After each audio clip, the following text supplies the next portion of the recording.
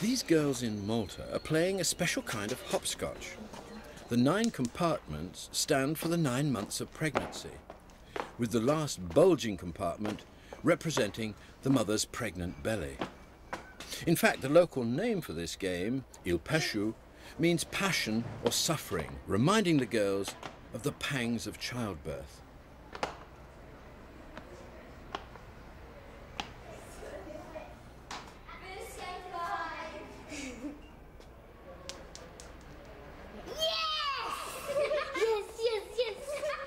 The maternal burden is greater for the human species than for any other animal on Earth.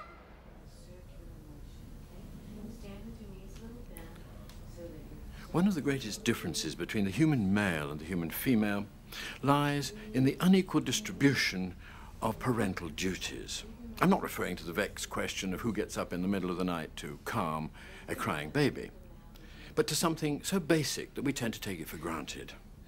I'm referring to the primeval topic of the ownership of the womb. In earlier tribal societies, giving birth was usually looked upon as a rather simple procedure, made easier by the presence of experienced female relatives. Here, in one of the surviving tribal societies of New Guinea, this mother-to-be is comforted by her own mother. In contrast to the West, where giving birth is seen as a medical condition requiring hospital treatment, here it's treated as a more natural process. The woman doesn't lie on her back like a hospital patient, but uses a more appropriate squatting position, which allows gravity to play its part, as the baby is quickly and easily delivered. With this mother, fuss is kept to a minimum, and she deals with her newborn in a remarkably matter-of-fact way.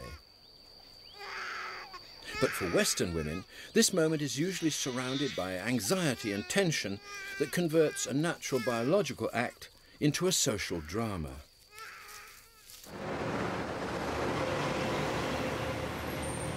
Having survived this culturally heightened drama, the mother has, in many countries, been faced with the additional burden of being considered unclean. In many places, even today, she's traditionally confined to bed for 40 days. During this time, her female relatives help care for the baby and do the housework, and her husband is kept well away to avoid any sexual contact. The Church, which views giving birth as an animalistic act, wishes the new mother to be kept at arm's length until she can be cleansed. She's not allowed to touch food or to cook during this 40-day period. Her relatives must do it for her.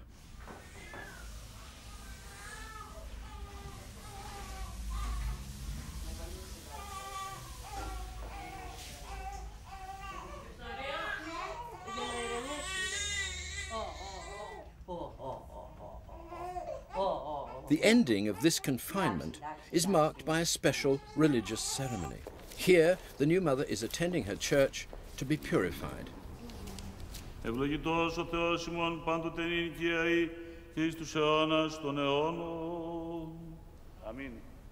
This ritual marks her re-entry into society, and traditionally, it was the first time she was allowed to leave her house. She must stand there meekly and accept what is, in truth, a masculine insult delivered by a male priest who asks his male god to wash the dirt from her body and soul, now that the 40 days are over. In this way, the Church reaffirms its view of male superiority and adds yet another unnecessary burden to the female condition of motherhood.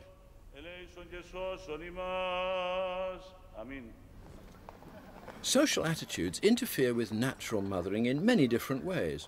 One of the most widespread is the preference for baby boys over baby girls. In parts of Estonia, on their wedding day, couples perform a special ceremony to encourage the future birth of a child of the sex they prefer.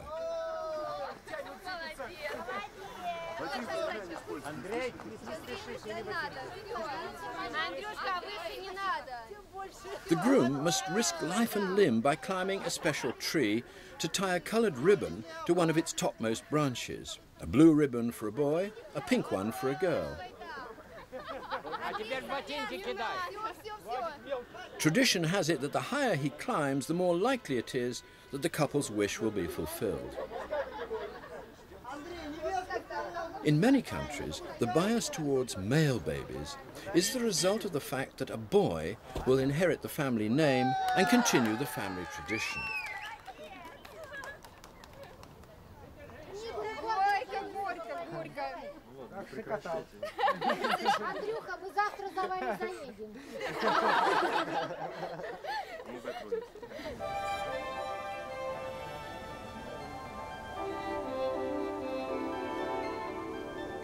Traditionally, the symbolism of dressing girls in pink and boys in blue reflected this greater value placed on male offspring. The colour blue was seen as the colour of heaven and was therefore thought to be capable of repelling the evil forces that were inevitably attracted to the baby boy. Because the male babies were so precious, they needed all the protection they could get. Girls, more concerned in later life with bodily functions such as menstruating, giving birth and lactating, were given the contrasting pink colour of their body's flesh.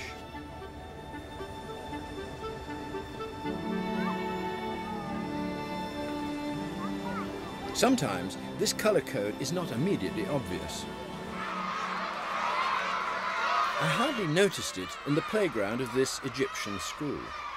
But once the chaotic play period was over and the sexes separated into their formal groups, I realised that it was indeed operating here as well. The difference was that although the older boys were all dressed in blue, the girls had been given an Earth Mother beige in place of the more usual flesh pink.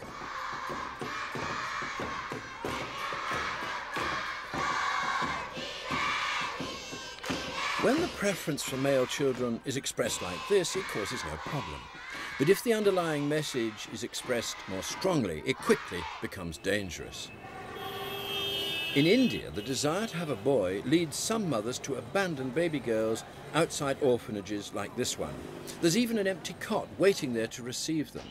The weight of the baby in the cot triggers an alarm which alerts staff who hurry to rescue it. All these baby girls were abandoned in this way. In India, there's an added reason why boys are preferred. If a couple have a baby girl, when she eventually marries, they'll have to pay a dowry to the groom's family. These dowries are often such a burden that they can ruin the bride's family. These infants are the lucky ones. Some mothers are forced to see their female babies murdered. Female infanticide is still practiced even today. In China, too, the preference for boys over girls is so great that it puts unnatural demands on young mothers.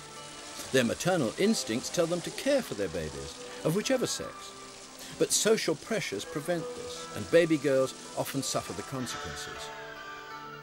Here, the state also interferes with natural mothering in another way. To control the growing population, each couple may have only one child.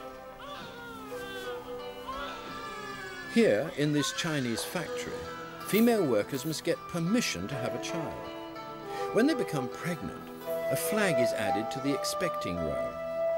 In return for a couple's promise to have only one offspring, the child will be entitled to great benefits throughout its life, such as free education, priority for a university place and for a job. If all the women in the factory obey the one-child rule, it becomes a model factory, and they're all given extra bonuses.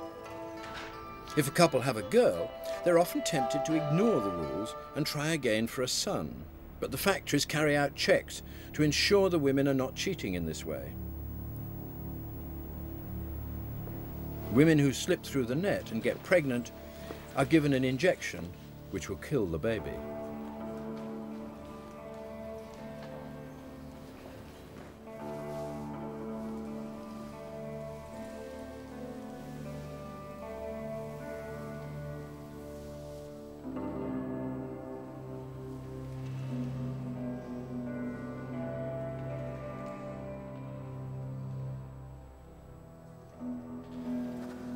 So the young mother, whose one aim is to love and care for her baby, all too often finds herself assailed by social pressures.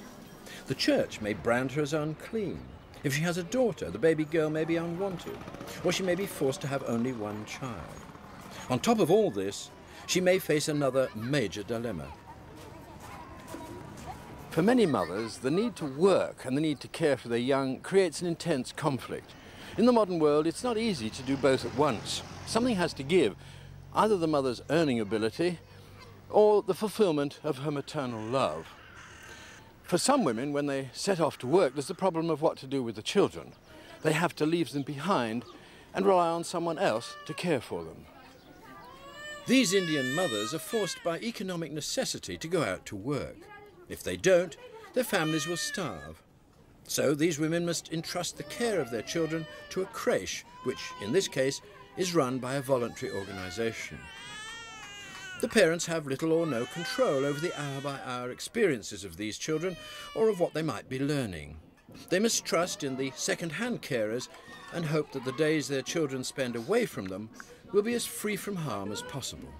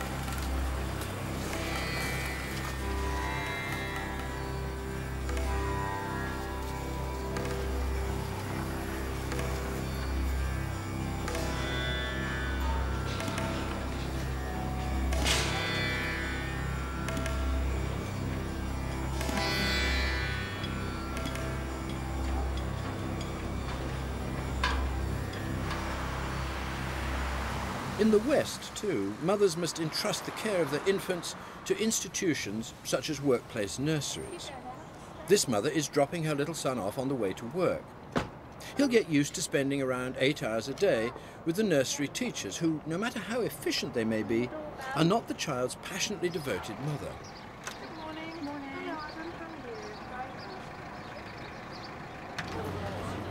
In Japan, working mothers must also seek similar solutions, often at considerable cost.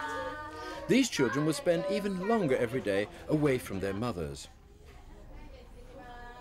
Again, the working mother is missing vital playing time with her child as she sits staring at her office computer screen.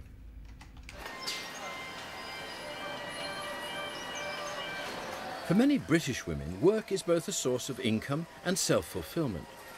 50% of mothers who have children under the age of 5 do some form of paid work. The debate about whether nursery care is good or bad for the child is hotly contested. One controversial study maintained that children in full-time daycare tend to have poorer educational performance and inferior language skills than children reared by their mothers at home. The report claimed that they also have more behavioural problems and are more aggressive. Other studies, however, claim that all this depends very much on the nursery, the mother, and the children's background. At last, after a long day, mother and child are reunited. As they set off for home, the modern female must make the difficult switch from being a tough career woman to being a tender mother.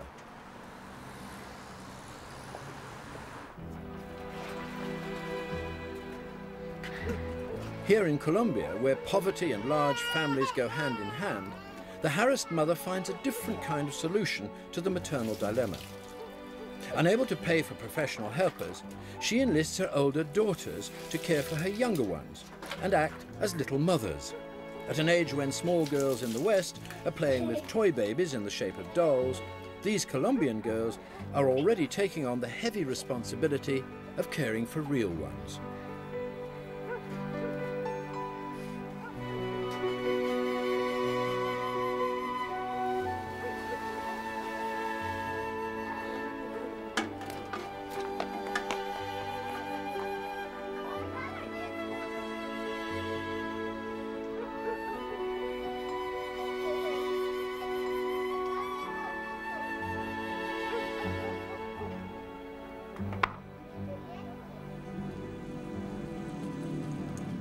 Sometimes, instead of enlisting younger family members, mothers go to the other extreme and turn to the older ones.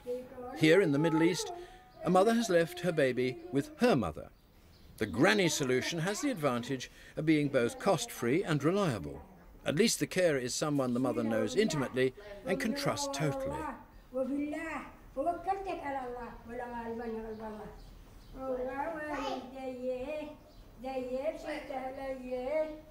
And older women have a few tricks up their sleeve for calming a baby at bedtime.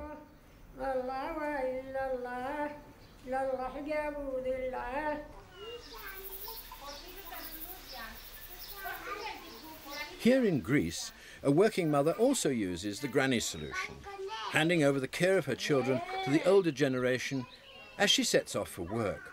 But the moment of separation between mother and child can sometimes be agonizingly unhappy.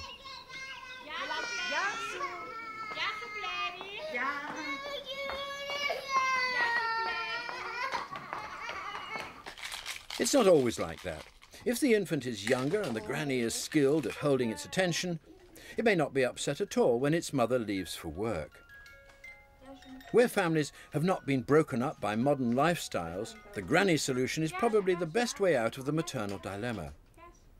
In fact, the granny's ability to care for her grandchildren is probably the evolutionary reason why women live longer than men.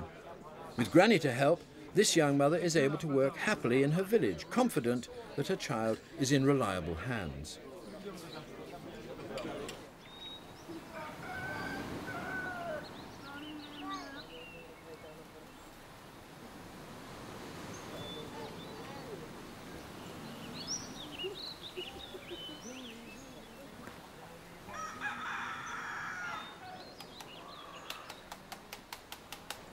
Here in the Polynesian islands of the South Pacific, there's a simple way in which children are cared for by the community.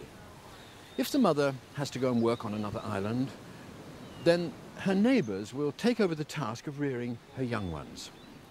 There are no formalities, no adoption papers, no legal proceedings, just an abundance of loving and caring that's typical of a small, stress-free community like this one.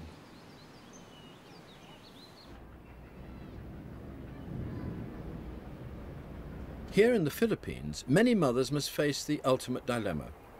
In order to support their young ones, they must leave them not for a couple of hours, but for a couple of years by going to seek work abroad in Singapore. The parting is heart-wrenching and totally unnatural, but the mother has little choice. In Singapore, these Filipino women must market their mothering skills in order to get jobs as maids. My name is Dolores Lumang. I am 36 years old. I came from a province of Mindanao and I'm single. At present, I'm working in Singapore as a domestic helper. Do you know that what is your post in Singapore? What is your duty? To work hard, to follow all the rules of our employer. I see.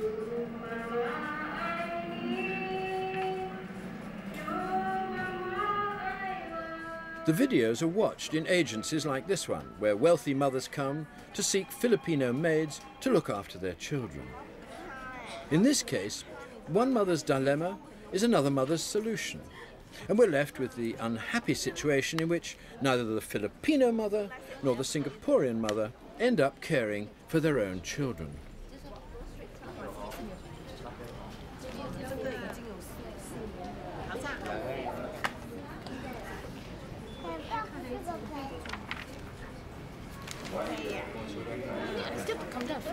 Experienced at dealing with their own offspring, the Filipino maids quickly strike up easy friendships with the children of their future employers, as the women set out on their marathon task of raising enough money to send home to feed and clothe their own families.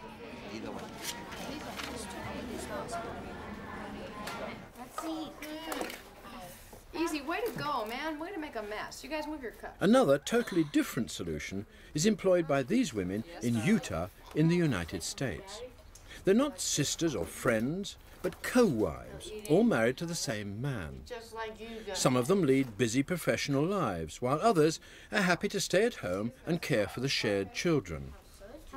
This female division of labour provides an apparently ideal solution to the maternal dilemma.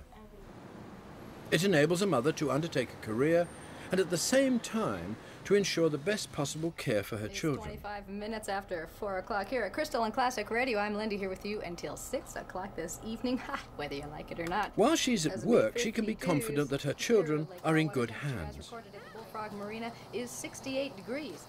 This is the palace of the Fawn of Mancon in Cameroon, in West Africa. The fawn also relies on a female division of labour to ensure that his many children are well cared for. He has more than 80 wives and over 100 children. It's impolite to ask him exactly how many. And the women divide up into working groups. Some, like these, toil in the fields, carefully watched over by their lord and master.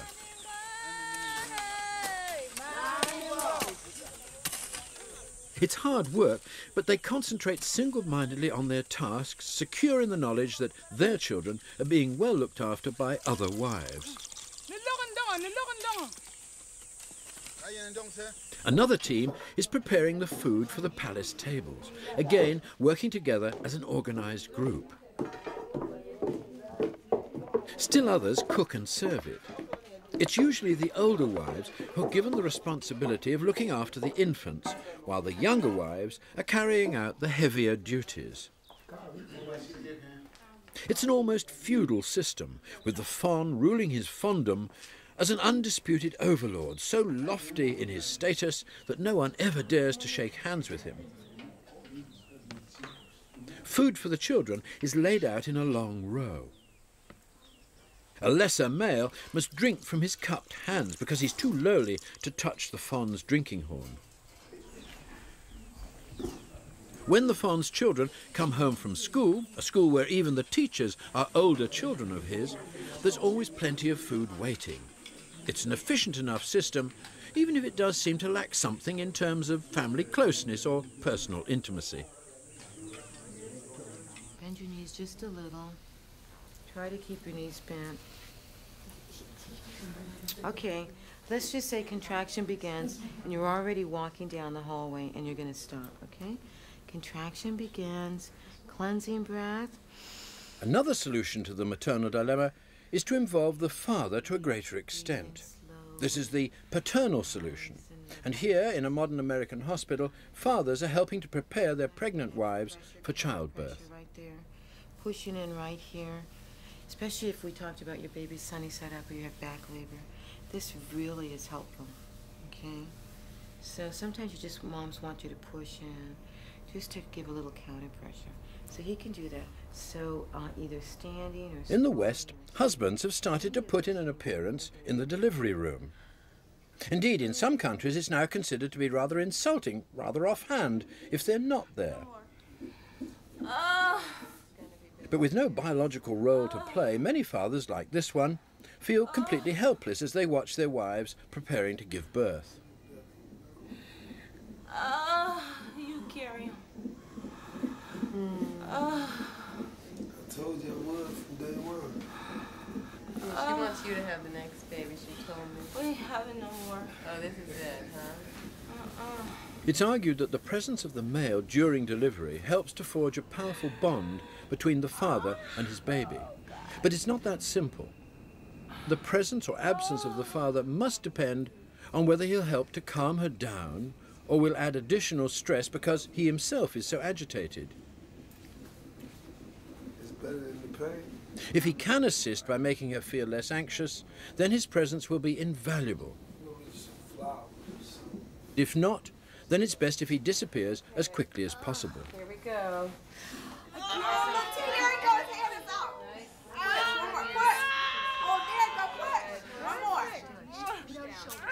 Let your legs open.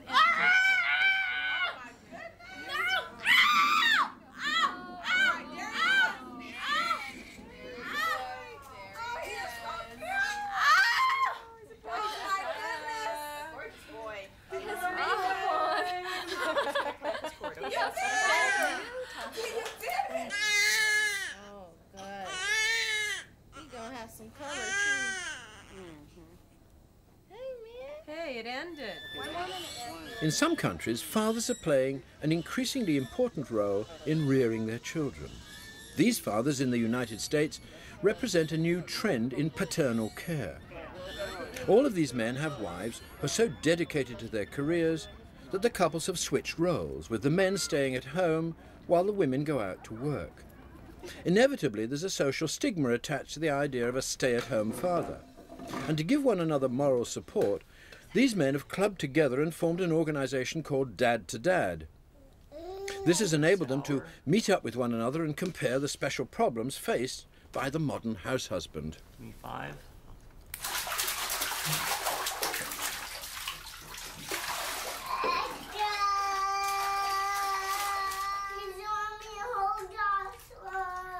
You want to hold Joshua?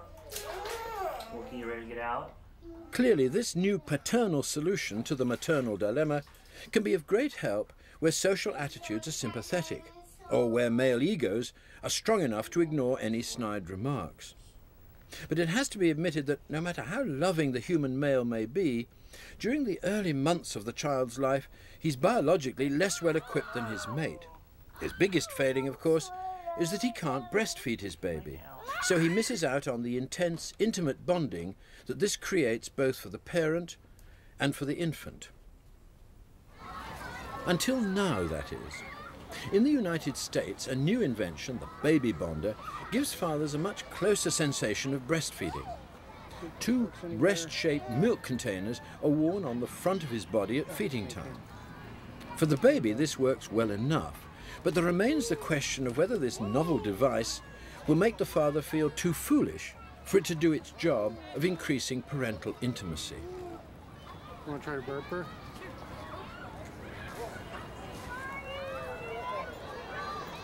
It's worth asking why some husbands are so embarrassed at the idea of wearing a baby bonder when, after all, they have a pair of biological nipples on their chest. The answer, of course, is that male nipples are sexual, not paternal. They've survived evolution because they're such an important erogenous zone. Like female nipples, they become erect during the course of lovemaking and provide a sensitive area when the actions become intense. An objection has been raised to all the non-maternal solutions to the maternal dilemma. It's been argued that since evolution has moulded mothers to care for their own offspring, other carers will never be able to match what they have to offer. During the course of evolution, the human female has been fine-tuned to her baby's needs. She's not even aware of some of her abilities. They're inborn and automatic. For example, within 30 minutes of birth, if she keeps the baby with her against her body, she can identify later on her own baby just by its personal fragrance. And it'd be interesting to test this ability to see whether these mothers are able to do this as well. We don't know whether it'll work, but if they're blindfolded, can they spot which baby is theirs?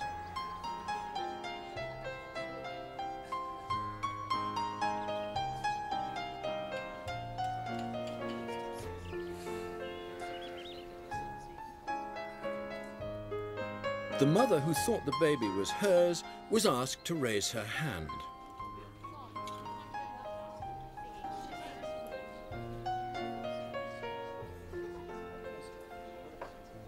And she guessed right. We repeated the experiment, and somewhat to their surprise, every mother was able to identify her own child.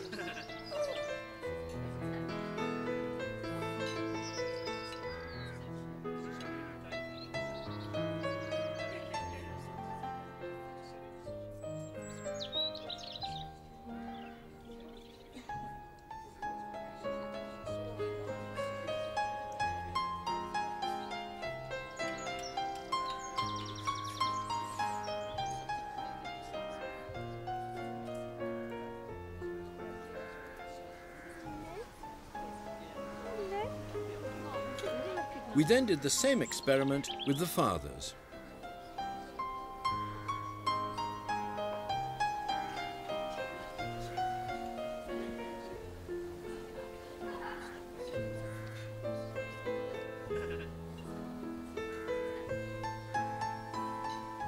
This time, nobody raised their hand. Overall, the father's success rate was only 50%, indicating that they're less finely tuned than their wives. I half thought it might be, but then because I thought I'd smelled him already, I didn't think you'd do it again. No. This fine-tuning of the human female appears early in life. If a free choice of a range of toys is offered to a mixed group of 5-year-old girls and boys, it's interesting to observe their preferences. Children, today you're going to look at the toys on the table, look at them carefully, and when you find something that you'd like to play with, then choose that toy and take it back to where you're standing. Look really carefully. Despite the fact that at home the parents of these children had deliberately not influenced their choice of toys, all the girls in this experiment chose female playthings such as dolls or objects associated with nurturing. The boys, on the other hand, chose male objects such as trucks, firemen's outfits, or in one case a truncheon, which was immediately put to good use. By the way, the teacher was asked not to intervene during this experiment. So even at this tender age, and even without any parental encouragement, the girls revealed strong mothering tendencies. And as they sat there with their chosen toys, the girls were quieter and more composed, as if programmed for their future role as carers.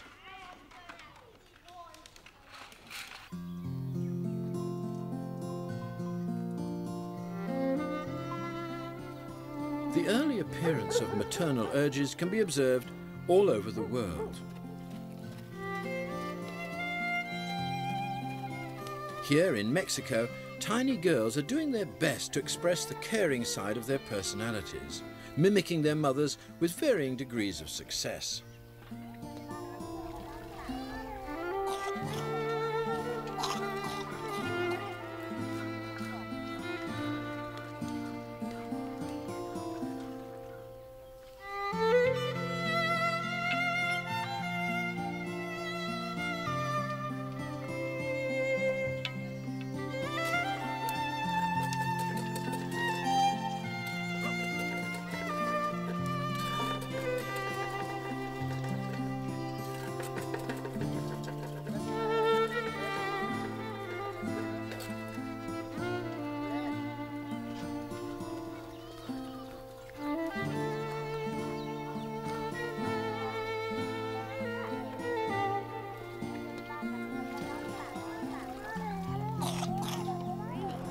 The maternal feelings of girls are so strong that they extend beyond human boundaries to encompass the young of other species.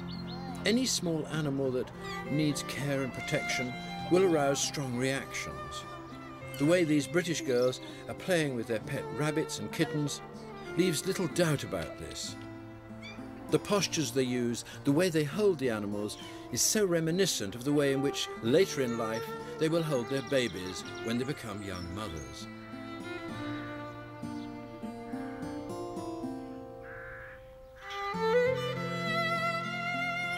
Of course, boys enjoy playing with pet animals too. It's not an all or none difference between the sexes, but it's certainly true that girls are generally more tender, more caring, and more patient than boys in these quiet, affectionate moments.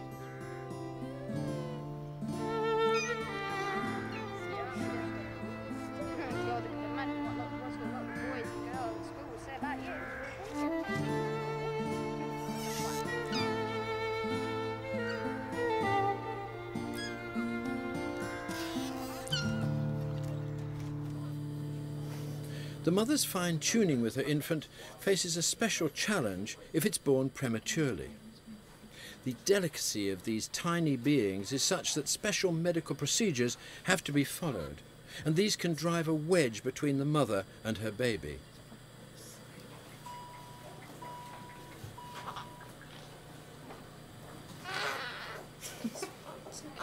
All she wants is to scoop it up in her arms. But there are clearly risks if she does this. So, what's the answer? We're all familiar with that picture of the tiny premature baby shut away in a little glass box in an incubator where it can have all the special life support systems that it needs. But recently here at the famous Kaiser Hospital in San Francisco, they've been developing and pioneering a new method of caring for such babies. They call it kangaroo care. What happens is that even with the tiny premature babies, the little ones are allowed out to have skin-to-skin contact with their mothers for quite a few hours every day. And the discovery is that those babies that are allowed that contact develop and grow much faster and leave hospital sooner than ones that are not given that intimacy. The trick is to balance the technical needs that the premature baby requires with the intimacy that is so beneficial to both it and its mother.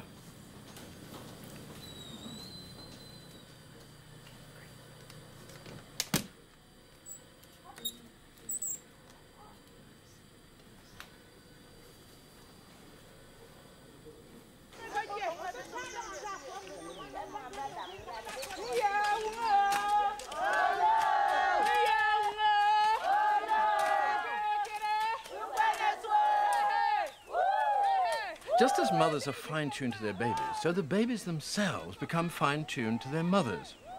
And so it follows that the very best of all the possible solutions to the maternal dilemma is the one that involves the mother herself.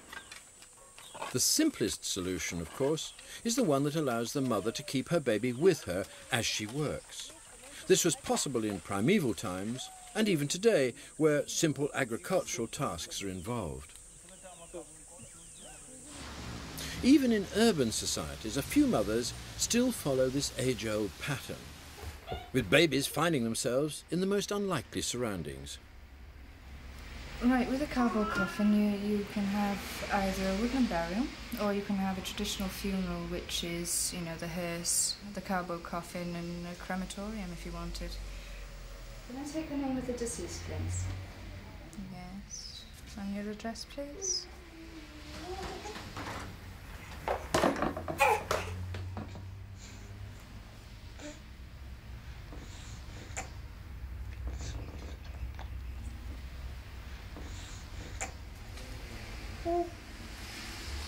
Contrary to rumours put about by traditional male chauvinists, it's a biological fact that women have evolved a high level of intelligence and ambition.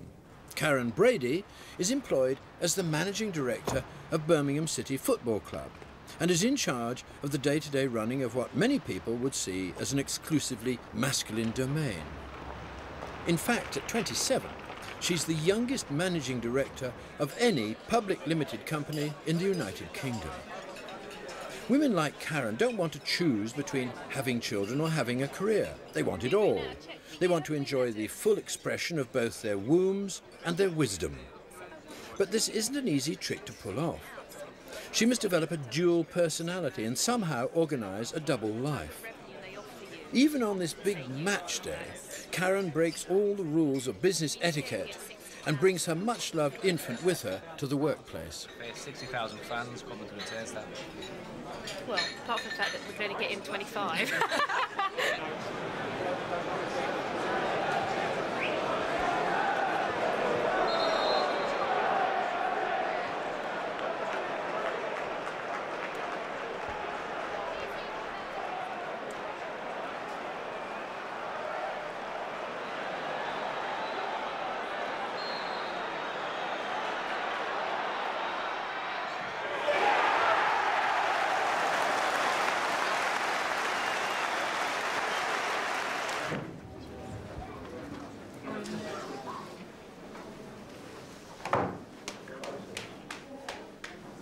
At half-time, she breaks an even more sacred taboo. She feeds her baby in the boardroom. She's all too aware that it's only her high status in the organisation that enables her to do this while also being taken seriously as a tough businesswoman. This is a dilemma that the businessman doesn't have to face. Back in a few minutes. Oh dear, half the size. We get the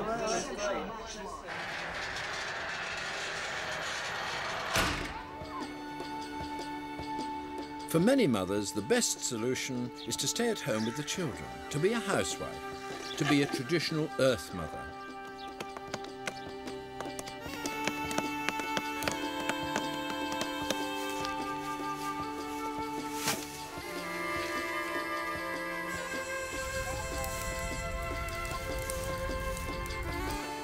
some, this seems to be the most obvious solution of all. And it works well enough for the woman who wants to breed and who's prepared to give up everything else and concentrate exclusively on rearing her children.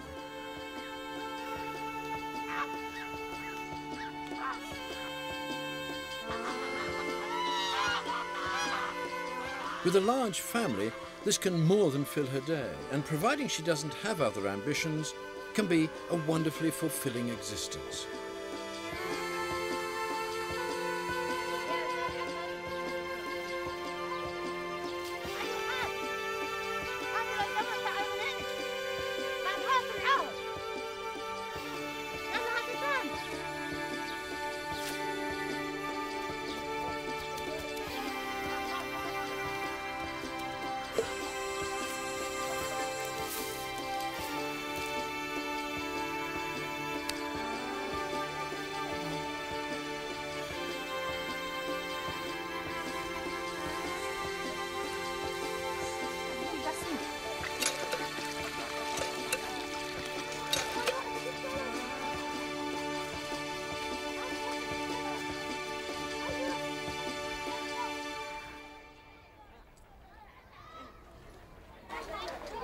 In many parts of the Middle East, the expectation that girls, when they grow up, will become baby machines and stay at home is reflected in attitudes towards education.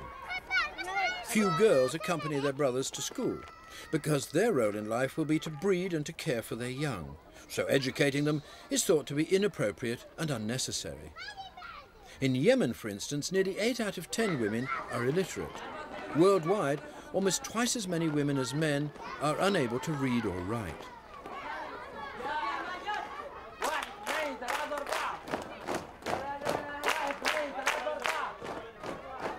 At this village school, no more than 50 of the 450 pupils are female. Only the lucky girls in this part of the world get the chance to attend classes and obtain the information that might give them the opportunities to acquire a few more adult freedoms.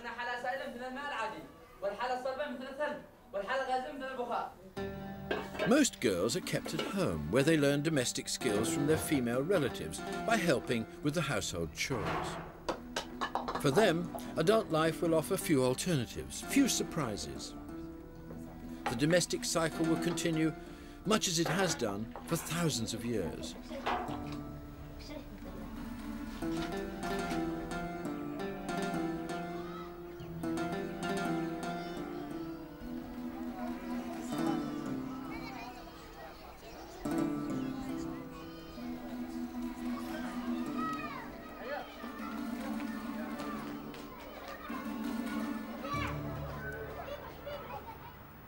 In stark contrast, here in northern England, girls at this school are being actively discouraged from breeding. For many in today's overpopulated modern world, non-breeding is certainly one solution, if a rather drastic one, to the maternal dilemma. I brought Chris Holmes in to meet you all, and she's brought these 3 dolls with her, which are computerised baby dolls. We've brought them in to give you a real picture of what it's like to have a baby in the home. And as you can hear, having a baby and looking after it full-time is not as easy as it looks. As you can hear, it's already started crying. The only way we can actually stop it crying is to put a probe in its back. You don't feed it like you would a real baby with a bottle. Put this probe into its back, and then you have to hold it still. Now, if it's due for a feed, you probably have to hold that in for half an hour. So if it cries in the night, you're going to have to sit there holding that for about 40 minutes, half an hour. And if you take it out or you start nodding off going to sleep, it'll start crying again, because you've got to hold it in quite firmly. And also, in its computer, which if I pull it apart, it will tell us how you've actually coped parenting this doll. It'll give us a reading. And the first reading will tell us whether you've actually abused it in any way. That means shake it, drop it, be rough it, hit it in any way. The next button will tell us whether you've neglected it. That means you've just let it cry. You've just ignored it and let it cry for hours. Yeah? You volunteering, Claire? Great. Right. All ready to go. The schoolgirl volunteers must now test their ability to get through a night constantly interrupted by the cries of their electronic babies. If they're not put off the idea of breeding altogether, they may at least postpone it until they're better equipped to cope with the complexities of urban society. You could describe these dolls as a kind of computerized contraceptive.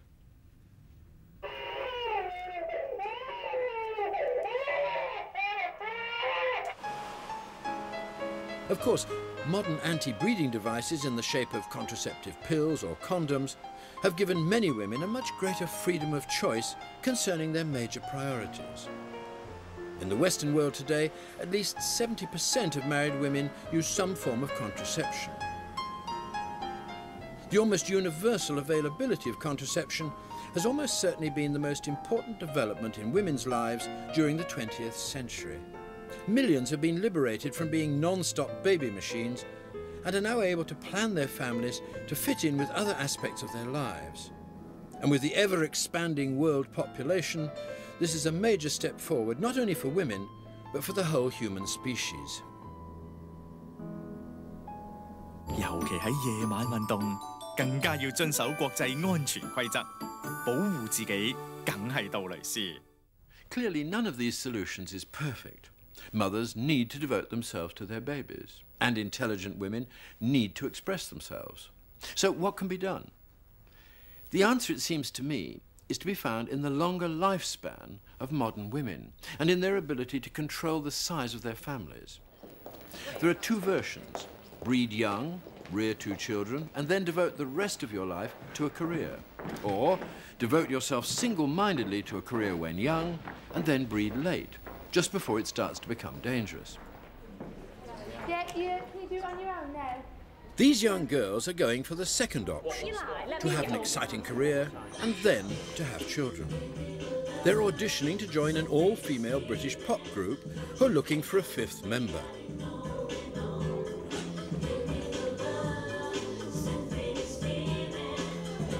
Two male managers watch their every move.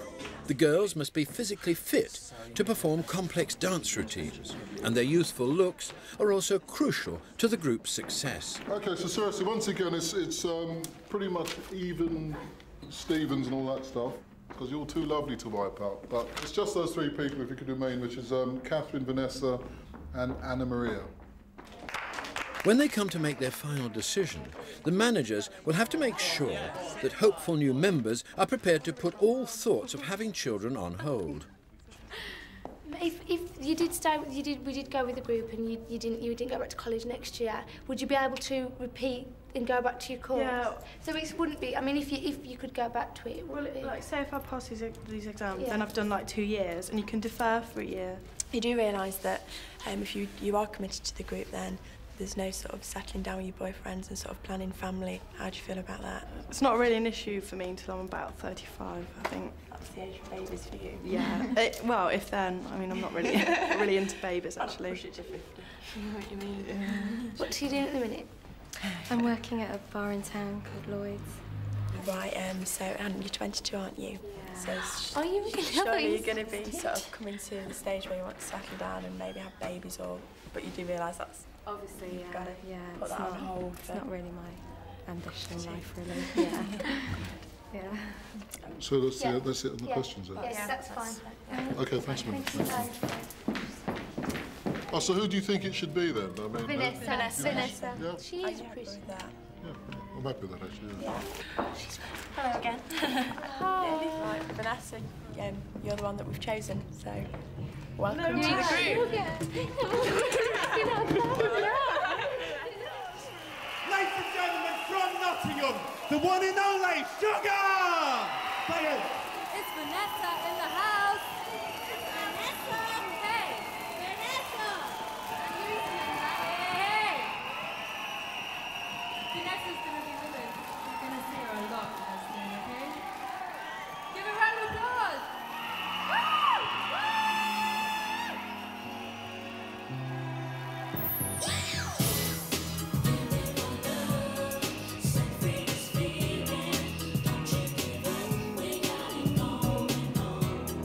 For many women, the modern maternal dilemma will never be solved. The urban environment makes it incredibly difficult. As a result, there'll always be a risk of frustration and conflict within the family unit.